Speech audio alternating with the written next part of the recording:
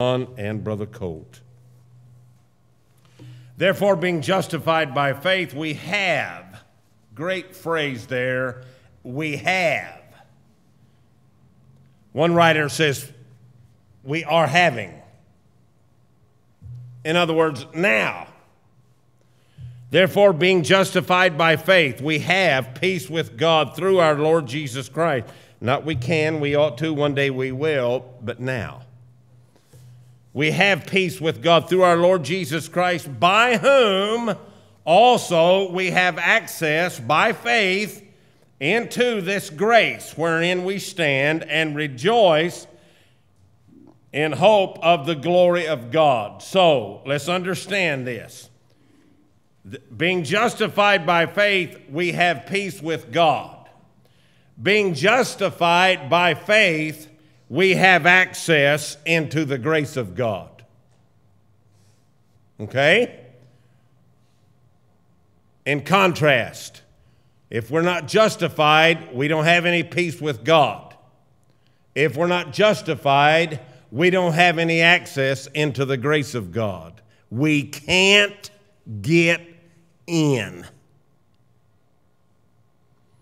If the truck drivers in this area have a friend in the world, it's me. I just don't want them on our church parking lot. See, our friendship has ended when it comes to driving their trucks in here and ripping up the parking lot. So, after the services on Wednesday night and Sunday night, Brother Don and I put these cables up and shut them so these guys or girls or whoever they are driving these big trucks can't come in there and turn around and rip up our parking lot. We don't want them to have access. The person who's never been justified has no access into the grace of God. Think about the connotation of that. Think about what that's saying. I've heard people say, well, all a man has to do is just exercise his will. He can do that all he wants to. He still doesn't have any access to the grace of God. See, that's the reason why God has to do something. That's the reason why we pray for God's great mercy. Let's go on. Verse 3, and not only so, but we glory in tribulations, also knowing that tribulation worketh patience. Patience, experience hope, and hope maketh us not ashamed, because the love of God is shed abroad in our hearts by the Holy Ghost, which is given unto us. We'll read in Romans 8 and Galatians 4 that God, when He saves us, puts the Spirit of His Son into our hearts. When He does that, He fills us with the love of God. See. Verse 6, for when we were yet without strength, in due time Christ died for the ungodly. And scarcely for a righteous man will one die, yet peradventure for a good man some would even dare to die. Verse 8, but God commendeth His love toward us, and that while we were yet sinners, Christ died for us.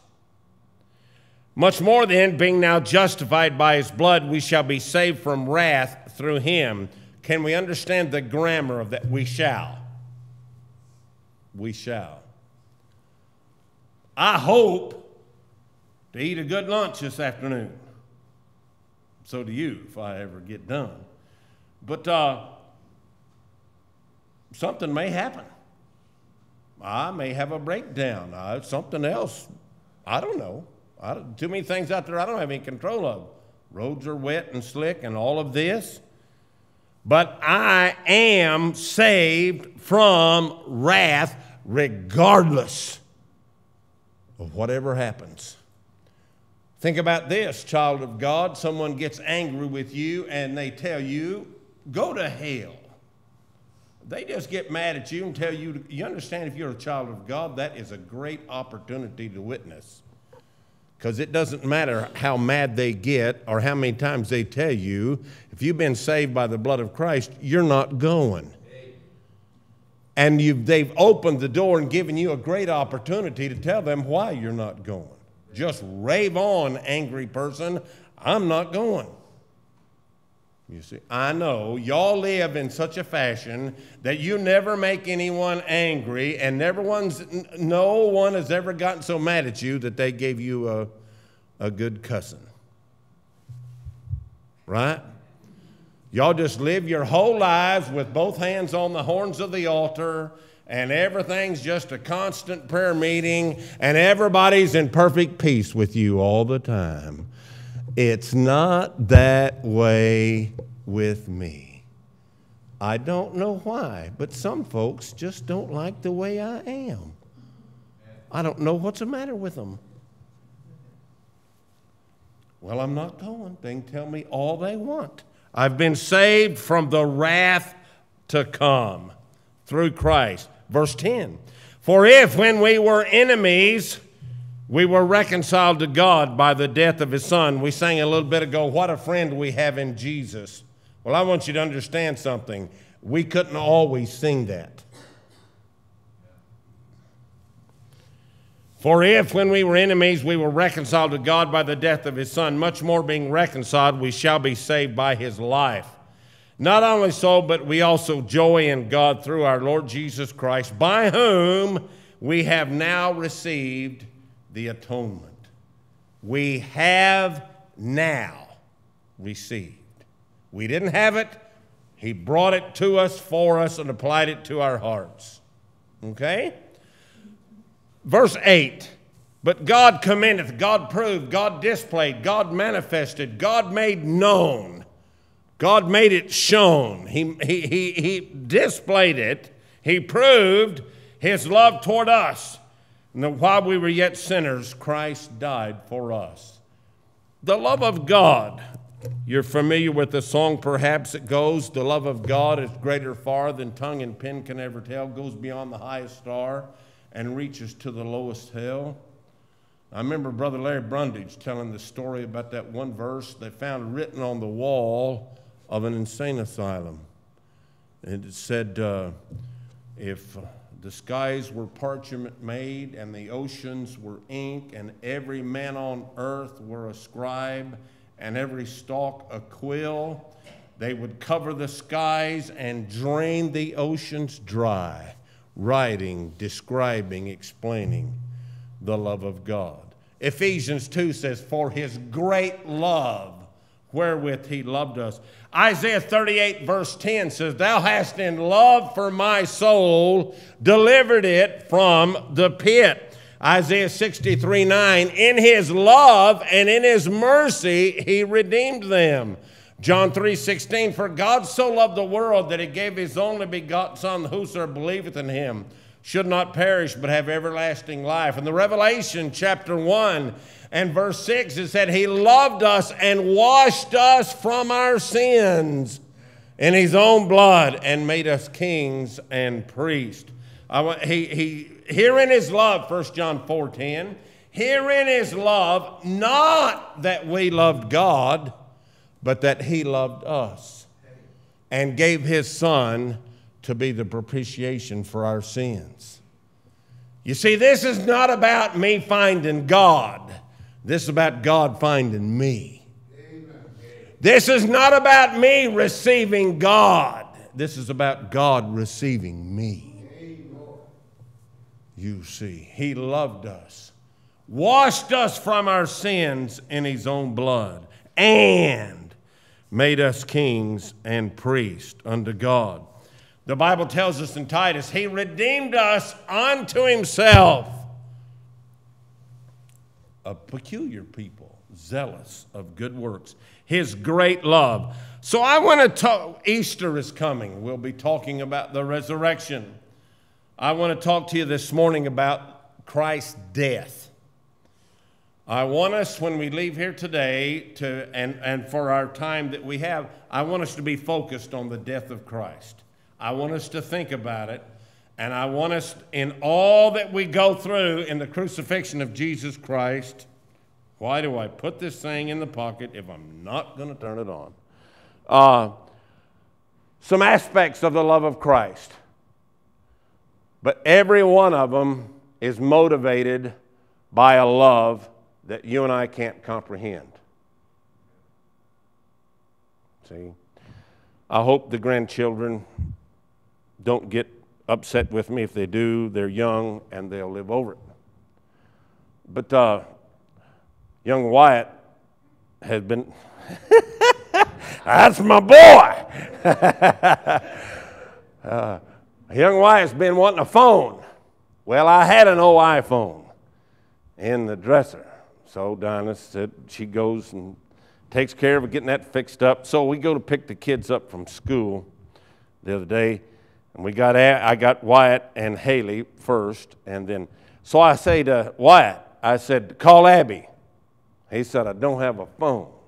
So I give him that one that Diane had got hooked up for him, all working, and he says, oh, Poppy, I love you, I love you, I love you. Let me tell you, wait till you get one, then you'll understand it. Not phone, grandson. You just wait. When they start this I love you business, whoo! I'm telling you, it's good, man. I'm telling you. It's just so good. God's love permeates this torturous death. The Bible tells us in the book of Philippians that he was obedient unto death, and then there's a very important phrase used in Philippians, Philippians chapter 2. He was obedient unto death, then it says even the death of the cross. The phrase the death distinguishes the death of Jesus Christ from every other death in history before and in history after. When it says the death, even the death of the cross. In grasping, it's a lingering death, first of all. It wasn't, you're a blasphemer, you've said you're the Son of God, pow! I've read a book about one of the Nazi extermination camps in Germany, if I pronounce it right, Auschwitz. Some of you have read about that. There were German officers that spent hours at a time shooting Jews in the back of the head. One after another, just bang, bang, bang. All day long they're executing Jews. But right there, and it's instant. The death of the cross was not instant. It was designed, if I wish I knew more how to illustrate this, the death idea. It's this death designed to take a long time. It's designed for criminals such as, you think about men, people that are just monstrously vile. I've read of men that have been tied up to a post, tied to a tree, or tied and bound in a chair, and then forced to watch their wives and children be raped and killed and mutilated. And they were forced to watch it. You think, well, that kind of a person, they deserve this terrible, this monstrous death. That's the death of the cross. It was designed for the awfulest, the worst, the nastiest, scoundrel, vilest, perverted, immoral filth of society. That's what the crucifixion was designed for. You see, we think of these vile, these people that just, Hebrews 2:9, he tasted death for every man.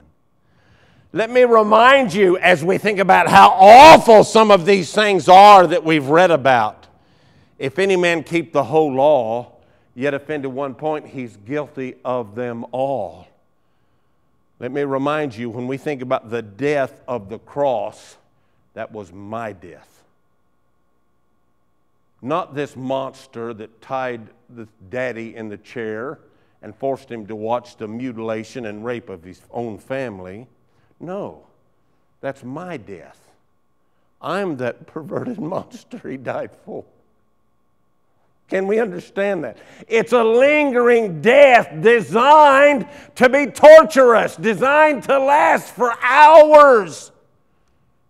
You read about the scourging where they tied him and stretched him out over a post and then beat him in the back. The Jewish historians say the flesh was ripped away to where the vital organs are exposed. I tell you again, the ground under the cross of crucifixion was a bloody mud hole.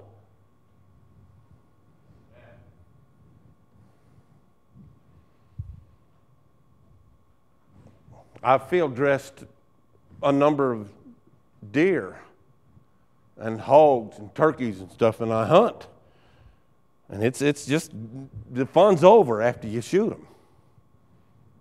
But it's nothing like what took place on the cross. Nothing. The volume of blood. Men on the cross in crucifixion died because they could not breathe out. God commended His love toward us while we're yet sinners. Christ died for us. What I'm wanting you to see this morning, that's my death. That's my death. How great is our God. How great is His love that He would suffer the death. It was a lingering death. It went on and on. He was wounded for our transgressions. He was bruised for our iniquities. The chastisement of our peace is upon Him. By His stripes we are healed. All we like sheep have gone astray. We've turned everyone to his own way, and the Lord hath laid on Him the iniquity of us all. See, He loved us, washed us from our sins in His own blood. He didn't just cut Himself. I've seen it growing up, and now I'm living it. Some of you men have faced this already. You get to a certain age, it seems all of a sudden your skin gets real thin. And I was trying to drive a screw when I was putting up that mailbox out there. One of the downsides of keeping the big trucks off, you also keep the mail person off the parking, so they don't come in, put the mail in the box here. So I didn't put one. Anyway, I'm trying to drill a hole in that thing the other day and drive a screw in it, and I was pushing it a little bit too hard, and that drill driver jumped up and pow! And I just bled all over the place because my skin's getting so thin and my blood's getting thin. That's not what happened on the cross. When it said He washed us from our sins in His own blood, they beat Him in the scalp. You read in the Bible, it says they buffeted Him. You read about that buffeting. It was a designed beating to make it difficult for a man to do that. Cause pain. They put the crown of thorns on His head. You read the Gospel of Mark. And then took the scepter, the rod, and after the crown of thorns are there, then they beat Him over the head, driving the thorns into the skull. If you've ever seen one have the skin on their skull ruptured, you just bleed like a fountain. Big old Rottweiler dog one time bit Joel, our son Joel, when he was about 6. Oh! That baby boy would climb up my arms all the time and say, "Daddy, you ever let anything get me?" "Nope, son, they get you, they got to get me." I don't know how many times he'd crawl up my, "Daddy, you ever going to let anything get me?" "Nope, son, they get you, they got to get me." We go to look at this property one time, and I'll be switched if that stupid dog didn't bit him all in the head right there. Bit him there, then bit him in his little arm, and you can ask her. He just bled all down his little white shirt. Obedient dog, done had all the papers and done all the tricks, but decided he's going to eat Joel. You've seen somebody, where are you going with that? You get the skin on your skull punctured, you just bleed like a fountain. I can help you understand that a little bit. blood, since Diana had her stroke, blood going up to the brain is under pressure from the heart. Going back from the brain back to the heart, it's just gravity. Arteries are under pressure from your heart. Veins are just under blood pressure. See? Aren't you glad you came to church today? A lingering death. Something else, a loathsome death. An awful death. I'll tell you again, the death of the criminal, the death of the vile, the death of the dregs of society, the filthiest, the most immoral, the most perverse. You see, that's us. He was wounded for our iniquities. Study that word iniquities. Our perversions.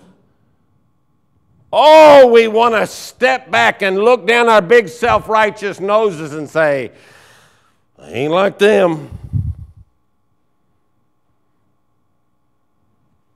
Oh, yes, you are. And so am I. And that's the death he died, a loathsome death. The Bible says, well, let's read it. In Hebrews, he despised the shame, but endured it all in joy. It's a paradox. It's almost, it just doesn't make sense. Verse 2 of Hebrews 12, looking unto Jesus, the author and finisher of our faith. You ever started something you didn't finish? Well, Jesus didn't. He started our faith. He's going to finish our faith. Eternal security. Once saved, always saved, because once faith, always faith. He started our faith. He's the finisher of our faith, who for the joy that was set before him endured the cross. I can't explain that. You ever get blamed for something you didn't do? I don't know about, I don't do well with that. I worked framing houses for a while, and I worked on the ground as a saw man. And we was cutting in a hip roof on a real fancy house up in Colleyville. And they're hollering down angles for me for a piece of decking, and I'm having to cut that piece out. And looking at it on the ground, it just looks like a terrible mistake, but it fits up there. And so I throw that up there to those guys, and they nail it down. Well, one guy walking across there later stepped on that because they nailed it down with no brace under it. And so if it hadn't been for his shoulders, he'd have fallen all the way down to the concrete floor in the garage. And the foreman come around the corner and was cussing me for old Billy Heck. I said, hold up. I said, I cut that piece of decking and threw it up there. I didn't do the framing under it. He said, well, I got to cuss somebody. I said, well, not me. You cuss them hippies up there, those marijuana smoking nuts up there. Well, Christ was cursed. He was cursed for our sin. He was wounded for our transgression. He was made filthy. He was made vile, a loathsome, a lingering, a pitiful, terrible death. It was a legal death. 2 Corinthians 5:21, for he hath made him to be sin for us who knew no sin, that we might be made the righteousness of God in him. You see, he died at the hands of God. He didn't die at the hands of the Jews or the Romans. You read Acts 2:23 and Acts chapter 4. All of this was designed by God. Acts 4:26 to 28. You'll see all of this was designed by God. God is the righteous judge. He made Jesus Christ guilty of our loathsome perversions and transgressions and then punished him. It was a legal death. Though he was innocent, he was made guilty. So as guilty, it's a righteous, legal death. We were made righteous. He was made guilty. You see, it's a legal death. It was a lonely death. I'm hurrying. A lonely death. In the examination and this beating, the disciples all forsook him. They all fled. Jesus told Peter, before the cock crows, you'll deny me. On the cross, Jesus cries out. He says, my God, why hast thou forsaken me? Remember Hebrews 13:5 it is, I believe, 13:8? He said, I'll never leave thee nor forsake thee. Why? Because God forsook his Son for my sin. He died alone. He died alone. He laid down his life to keep the death from lingering on into the Sabbath. They came around somehow and broke the men's legs so they could not push up to breathe and exhale. They broke the legs of the one thief. They came to Christ. He's already dead.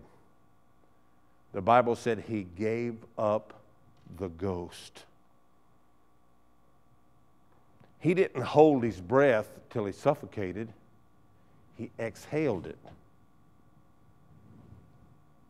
How many of you parents, I've seen this on other parents, and their kids say, well, they just get so mad at me and I try to discipline, tell me they're going to hold their breath.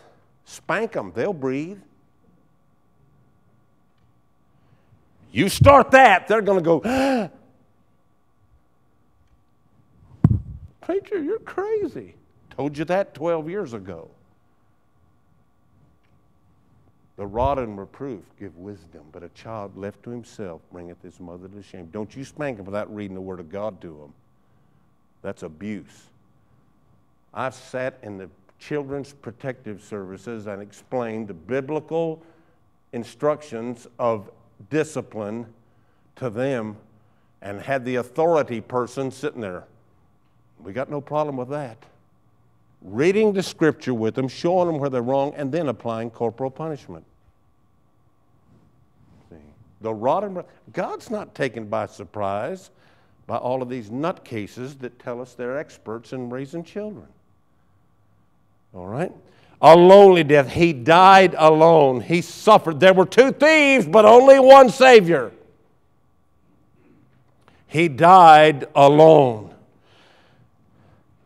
His loving death, Romans 5, verse 5, the love of God is shed abroad in our hearts.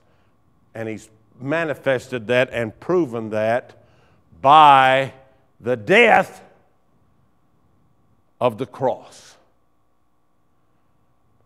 On page 324, let's stand together. I want to read something to you, then we're going to sing it.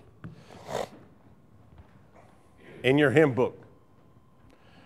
When I survey the wondrous cross on which the Prince of Glory died, my richest gain I count but loss, and pour contempt on all my pride. Forbid it, Lord, that I should boast, save in the death of Christ my God.